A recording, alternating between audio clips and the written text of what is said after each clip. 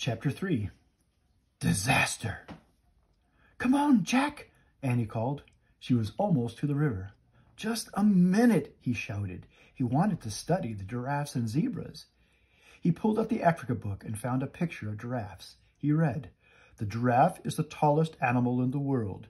Its legs alone can be 6 feet tall, and its hooves can be as big as dinner plates. The giraffe has a very powerful kick, which makes it dangerous to attack. For this reason, lions tend to avoid giraffes." Jack pulled out his notebook and wrote, "Notes on Africa. Lions avoid giraffes." He turned the page and read more. "Zebras live in family groups. As no two zebras have exactly the same pattern of stripes, every baby zebra must learn its own mother's pattern." Jack studied the zebras, trying to see their different patterns, but in the hazy afternoon light, all the stripes made him dizzy. He blinked to clear his head, then read more. "Zebras are the first to cross the river because they eat the coarsest grass.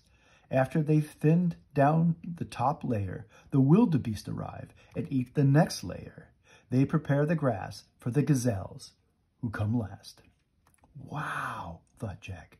"Each animal depends on the one that goes before." He wrote, "Animals all connected." Jack heard Annie shouting from the river, "Jump, beasts, jump! You can do it! Don't be afraid! Come on!" He looked up. Annie herself was jumping as she called to the wildebeest. Jack sighed. "I better stop her before there's trouble," he thought. He put away the Africa book and his notebook, and then he jogged toward the river. His pack was heavy and lumpy, bumping against his back. He'd forgotten to take the jar of peanut butter and the loaf of bread. Jack decided to leave them at the treehouse. He turned to go back, but just then, Annie's shouting stopped.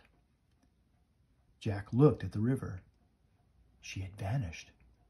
"Annie!" he called. No answer. Where was she? "Annie!" Jack shouted. She had completely disappeared. "Oh, man," said Jack. The trip had barely begun, and already disaster had struck. He forgot the stuff in his pack. He just ran as fast as he could. He wove his way between the grazing zebras and giraffes as he raced to the river. "Help!"